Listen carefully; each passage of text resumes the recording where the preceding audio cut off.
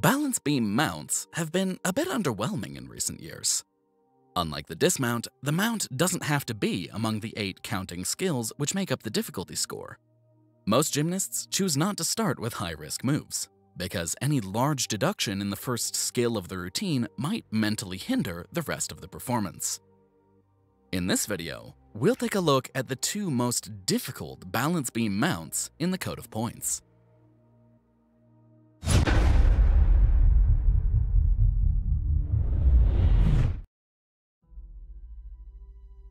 Also known as an Arabian mount, the Ertzeg is as difficult as it is rare.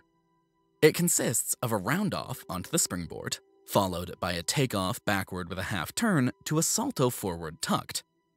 Since the 2007 World Championships, it officially carries the name of Croatia's Tina Ertzeg. At the time, this skill received an F rating, but since 2013 it has been officially upgraded to G.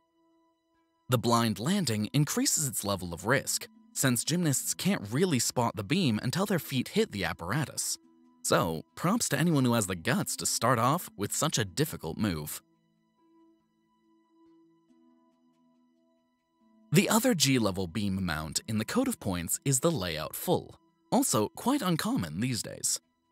It consists of a round-off onto the springboard, followed by a salto backward stretched with a full twist to cross-stand on beam. Maintaining a stretched body position throughout seems to be one of the biggest challenges. Most gymnasts are not able to generate the proper height and end up piking it at the end.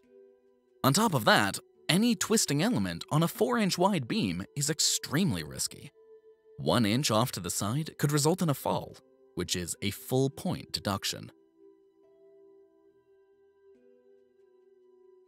In your opinion, should it be mandatory for mounts to count toward the difficulty score?